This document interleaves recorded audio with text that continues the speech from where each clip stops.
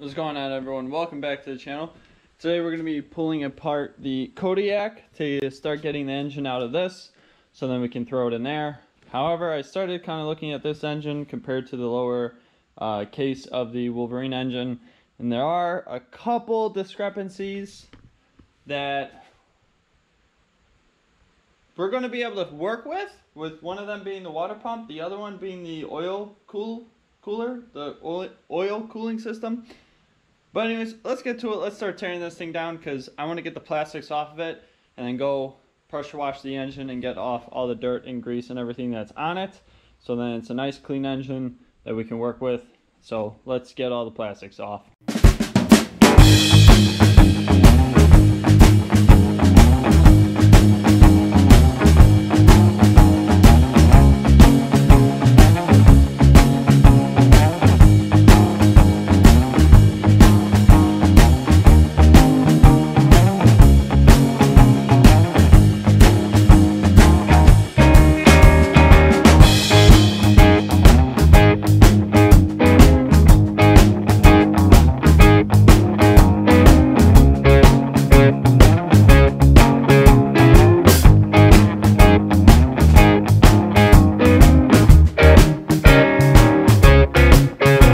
Alright, so I got the four-wheeler out here. It scared me for a second because it started to smoke, but I remember I sprayed everything down with engine degreaser earlier, so that's what that was. But otherwise, everything is pretty much opened up. We probably will have to take the back fender off with the back rack at some point, and for sure this guy in the airbox, but for now I just want to get it cleaned up the best that we can because there's all this crud here, and I don't want to deal with that while I'm pulling it out and putting it in. Anyways, so let me pressure wash this. I don't think I'm going to put that in camera because you guys have seen me pressure wash things. You probably have pressure washed things before, so I will show you the finished product. Here's all that nastiness, everything in there. This side's cleaner because, well, you got this whole case here, which we're going to have to change out this case too, but all in the name of fun, right? Anyways, let me go ahead and pressure wash this and we'll catch you back in the garage. So this is the last time this four-wheeler is gonna, well, the engine's gonna be running while it's in this four-wheeler. Next time it's gonna be running will be in the Wolverine. However, I did notice starting to it's dripping oil from here-ish, one of these fittings, which isn't a bad thing because since we're taking it out and we're going to put it into a whole nother unit, we're going to go through everything, check all the fittings, tighten everything down, make sure it doesn't leak any oil in the new engine, or in the new, same engine, new unit. So, alright, let's get it back in the garage. Let me clean up that area a little bit, and yeah. We gotta drain the oil, drain the coolant, and then just start undoing everything. So let's get to it. But we're probably gonna wait for it to cool down before we drain everything. So I'll catch you guys. So I'm gonna go into a time lapse of undoing everything, and I'll get back with you guys. Besides being dirty, the oil is actually fairly clean. Not milky or anything, so don't have to worry about coolant in the oil, so that's awesome. So yeah, draining the oil right now. Next will be the coolant. So I'm just gonna end up taking the coolant line off right here to drain the coolant, so this way it'll drain at the lowest point, and we'll start taking out the exhaust, which I'm gonna hit with PB Blaster, and then so we don't break any exhaust bolts, then just start removing all this stuff. So alright, let me go wipe on my hand, go get the coolant out, but I think I need a container for that, so because I don't want to mix it with oil, because we might try and reuse the coolant. Alright, let me go get that stuff. Alright, see how much of a mess this makes.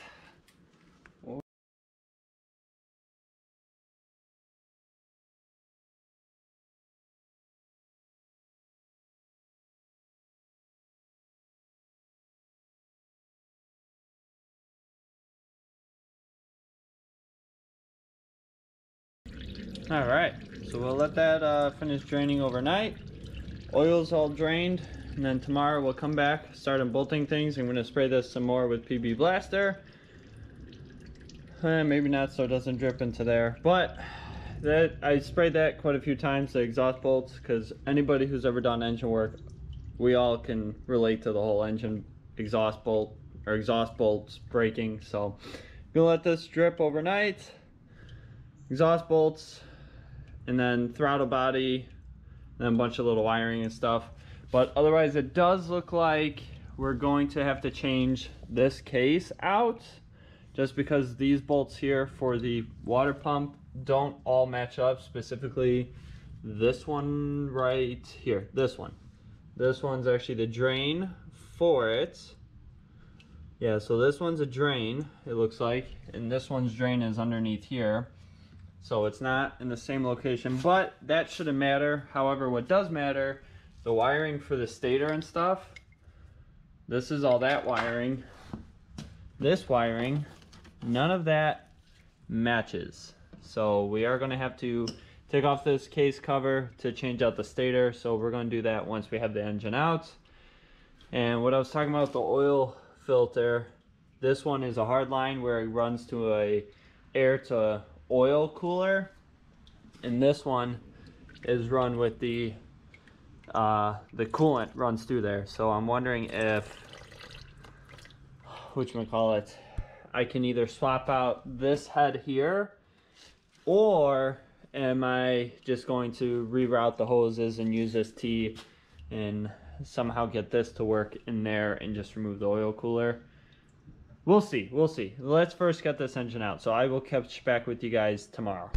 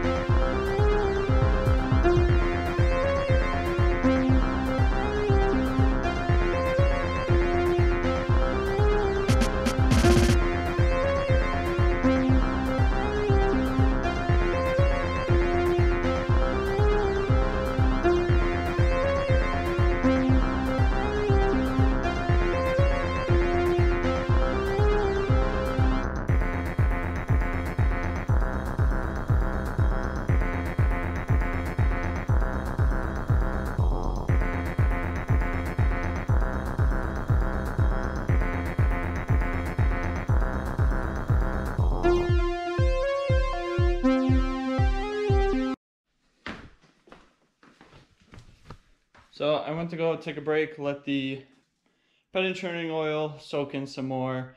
Tried it a couple more times. I had a feeling this was going to happen, and it did, because then I went to go hit it with the just a regular wrench, and it snapped. But good news, exhaust is off. Now we just have to finish taking out these bolts for the final engine mount. That engine is ready to, sorry, the lights.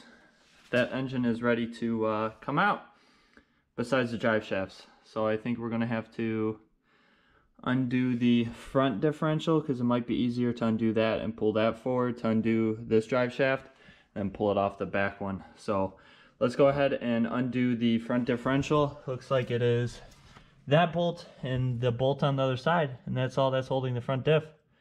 So yeah, we'll undo the front diff, pull it forward to undo the drive shaft, and then this way we can pull it off the rear drive shaft. And we will deal with this bolt later. I might have to go get a nut and a welder, and I'll just weld on a nut to it and back it off. So we'll be doing that and a few other changes, like changing out this, or taking this case off to change it, because we have to change these wires anyways. So let's first get the engine out. I'm gonna go move the differential and pull the engine. So there is the 2 bolts, and then there's just one long bolt you can see right there, and then a nut for it on this side where the wrench is sitting that you have to undo. So with that, you're gonna need 2 wrenches. Just undo it. So let's get that off, and then we can pull the differential forward. All right, we'll scratch that idea, because then I realized you won't be able to get the bolt out because of the control arm where it's at for the front differential. So we're gonna have to go for the rear. Yay! Because looking at the rear, there's this bolt right here, which is able to come out, and then this bolt right here, right there, that will be able to come out, and then that should loosen the rear diff. So we're going to take the rear diff off. Yay! Okay, so let me get that off, and I'll figure that out later. Anyways, let me get that off, slide that back, and then we'll pull this out. So I took off the bolt from the lower control arm, just the one, and then pried it down enough to be able to remove this bolt that was in here from the differential. Slide it out, and then there's one more up in here underneath the fuel tank that you can get to. Where is it? Like right there-ish, somewhere. I think you can see it. And then you pull the differential back just enough where it's going to clear from there. And then we should be able to just pull this out now. So let me clear my area. Actually, I'm gonna go get a piece of cardboard to sit right here for the engine to sit onto in case it leaks anymore. So let me go set everything up. Cool.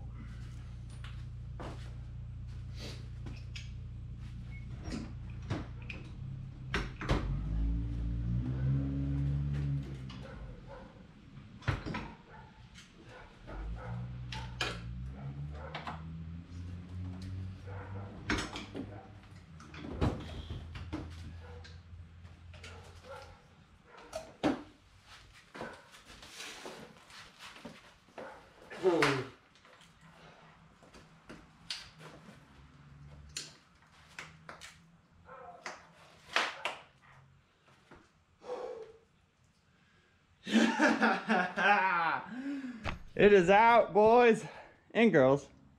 I think girls watch the channel. Says like 6% of you are women. So anyways, engine is out. As you can clearly see, frame is bare on the Kodiak. So little tips and tricks, differential. Because that's the thing, I have not seen one person mention that you got to remove the rear differential, at least pull it back, and then you can remove everything. So either rear diff or front diff, not def. Rear diff was a little bit easier to undo and pull back. The previous owner had like this funky hitch thing on here, which he bent the crap out of this frame. Yeah, this frame, because you can see here, this thing is like twisted. This here, that frame is damaged there, and I'm pretty sure the front frame is, I mean, it's still decent, but the frame on this probably isn't the best anymore. But you can still throw an engine in here and rip it around like a motorcycle engine. Nah, I don't know if we're gonna do that. But anyways, I have the engine. Man, this engine is so much cleaner than that one. We might do a deep cleaning on this before we put it in, but otherwise I think I'm gonna end the video here, because this one I think was pretty lengthy. It feels pretty lengthy. My hair is probably a mess, I can feel it. So otherwise, I'm gonna throw this guy back together, just to have it together and then get outside so we have more room to work in here. Clean up this engine for the next video, and then next video is going to be swapping over parts for this engine, throwing it in there, hooking it all up, and we'll be good to go. Sorry, the camera was probably just pointing that way for a quick second. So yeah, cleaning up that engine, moving parts from here to there, and then throwing it in there. So hopefully you guys are enjoying this video, or this series. If you are, big thumbs up. And I can't wait to get that thing running. Maybe this weekend, we'll see. Or no, not, because I have to order that one part. So yeah, I'm going to start ordering parts. Next video is going to be swapping things over and putting it in. So anyways, I'll quit rambling. Hopefully you guys enjoy. Big thumbs up. If you haven't subscribed yet, what are you doing? Subscribe. Because I'll have more projects like this. Ranger's coming soon. So be sure to hit the subscribe button if you haven't done so already. I greatly appreciate it. And I will catch you guys later. Bye.